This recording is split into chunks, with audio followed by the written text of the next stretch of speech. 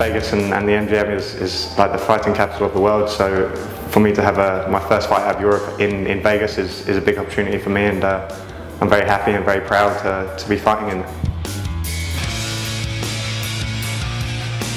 I match up fairly well with Diego. I feel like Diego's going to be more hungry than ever coming off the loss and coming back up in weight, so I just think it's going to be a great fight and a great war.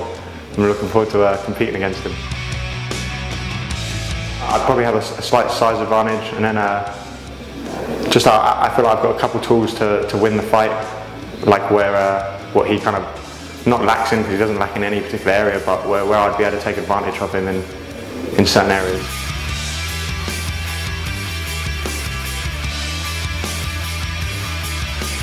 I've watched a lot of footage on Diego. I actually quite enjoy watching footage on Diego. I always watch him in the shows when the UFCs are on as well, so you know, he's not a hard person to find and watch footage on. It's very enjoyable as well. He comes in very tenacious and great, so it's been enjoyable preparing for him, you know.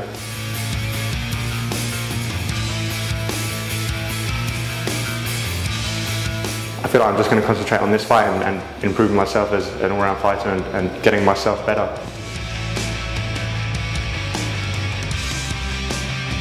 In the UFC, I feel like I can go all the way, you know. I believe in a year or two, I feel like I can get the championship and go all the way and win the belt.